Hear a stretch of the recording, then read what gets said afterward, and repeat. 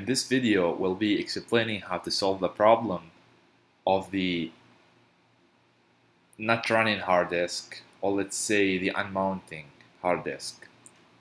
Of course, this problem gonna happen with you sometimes when you unplug your hard disk without clicking on the eject button here.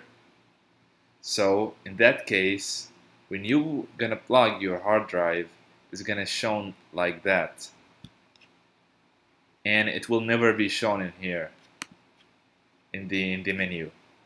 So to fix that problem, you want first to make sure that your hard drive is connecting but not mounting, and that by clicking on the command and the space and write disk utility.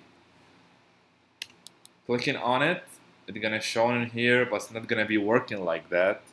In that case, you can try to first clicking on the first aid option, and it didn't work with me, or try to unmount it. If it works, the problem will be fixed, but sometimes it's not gonna work either.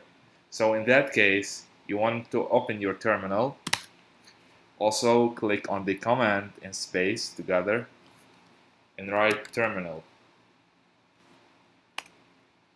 In the terminal, you have to write the disk util space list and click enter. Here it's going to show all the hard disks that connected to your laptop, the external or the internal.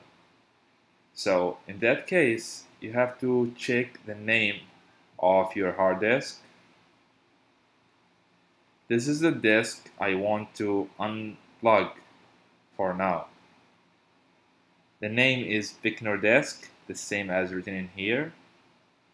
So you have to take this name, the disk 2.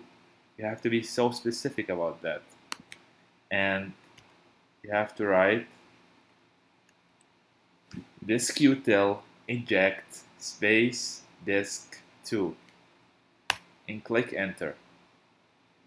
In that case, it's gonna force the hard drive to eject properly, and in that way you can unplug it and replug it, and hopefully it's gonna work.